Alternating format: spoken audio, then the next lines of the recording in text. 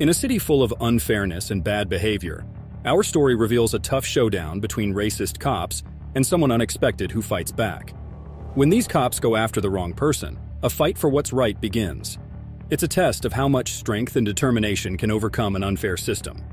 Will justice prevail as an unexpected adversary takes on racist cops in this incident?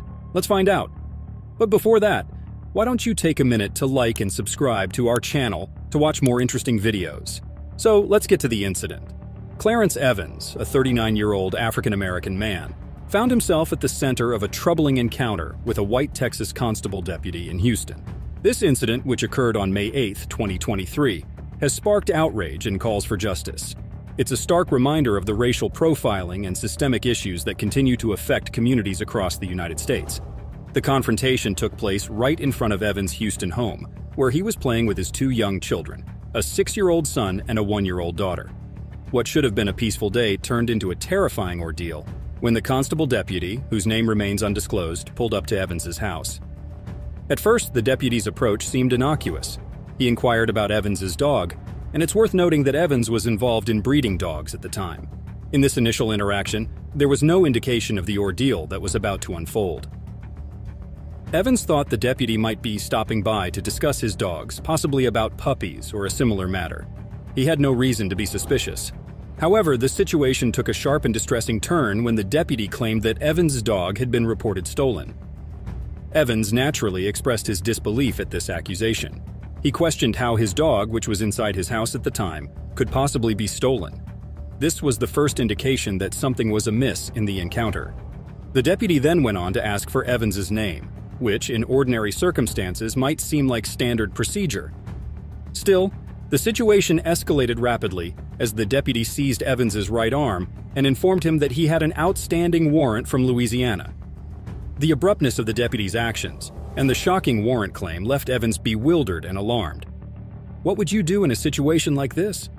With his young son as a witness to this unfolding drama, Evans sent him inside to get his wife, Kenya. She immediately began recording the encounter on her cell phone, capturing the events that followed. The video footage provides a powerful and troubling record of what transpired. In the video, the deputy repeatedly referred to Evans as Quentin, despite being corrected by both Evans and his wife. They clarified that Evans' name was not Quentin, and he had never resided in Louisiana.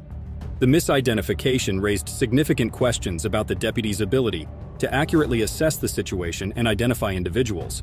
Despite the corrections and protests from Evans and his wife, the deputy persisted in his efforts to detain Evans, further escalating the tension and fear in the situation. This unjust treatment of an innocent man in front of his own home is deeply disturbing and raises questions about the officer's training and judgment. The situation reached a critical point when another constable deputy arrived at the scene, arriving with lights and sirens. The two officers then discussed the situation, and the second deputy handed his colleague a cell phone. The deputy with the cell phone proceeded to show Evans a photo of a wanted fugitive, insinuating that the person in the image bore a resemblance to Evans. While there were some surface-level similarities, such as dreadlocks and complexion, Evans pointed out that there was a substantial age difference. The other deputy concurred that the man in the photo did not match Evans, and they ultimately left the scene. Do you think this was a racist move from the cop? Mark Herman, Harris County Constable for Precinct 4, has issued a statement defending the deputy involved in Clarence Evans' incident, claiming that Evans escalated the situation by not cooperating and refusing to provide identification. Despite the widely shared video of the incident on Facebook, Herman has chosen not to identify the deputy. In response, Evans' attorney, UA Lewis, is now evaluating their next steps after it appears that no disciplinary action will be taken against the deputy. This decision by the constable raises concerns about accountability and highlights the need for continued efforts to address issues related to law enforcement conduct and racial profiling. So, how do you think the officer should be punished? Let us know in the comments below, and don't forget to like and subscribe.